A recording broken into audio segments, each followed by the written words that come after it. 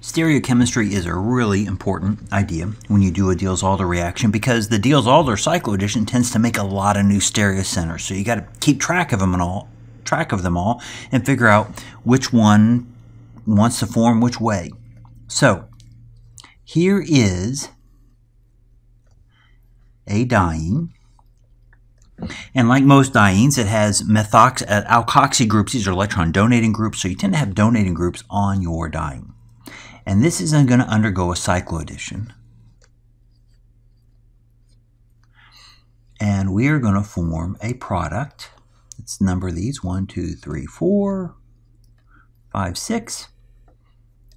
And there's our cyclohexene product. And we're going to have these OCH3s.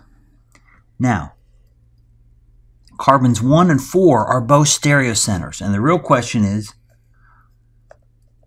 what do we get? Do we get the two OCH3 groups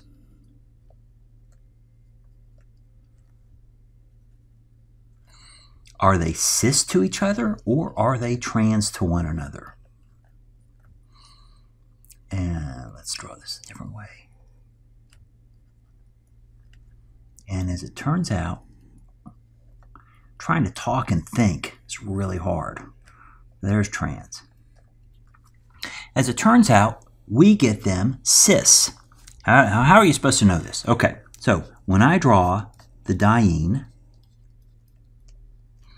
I tend to think of the groups as having positions of, see how these hydrogens are both kind of pointing in towards the center of the diene?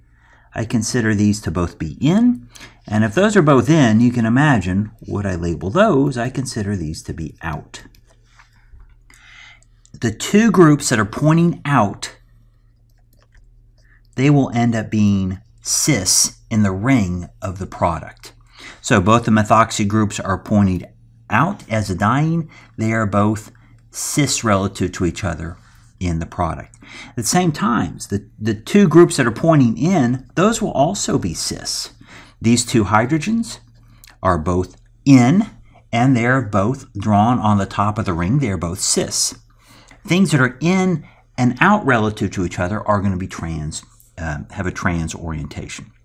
So that's stereochemistry for the diene. As you can imagine, we also have to worry about stereochemistry for our dienophile. So now let's make the diene simple, and let's give the dienophile something fancy. So we'll put cyano groups on our dienophile. Dienophiles are typically electron withdrawing. They bear electron withdrawing groups.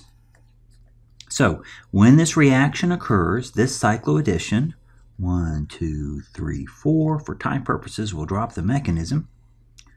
1, 2, 3, 4. Where are these cyano groups? Well, the cyano groups can be either, and just a little peek behind the curtain, my timer sits right here. So I never want to write on top of my timer, even though it doesn't show up in the video. So the cyano groups can either be cis, or they can be trans. Which are they? Well, over here, if we look at our alkene, our dienophile on the left, the cyano groups are cis relative to one another. Therefore, when we look at our product, we favor the cis product.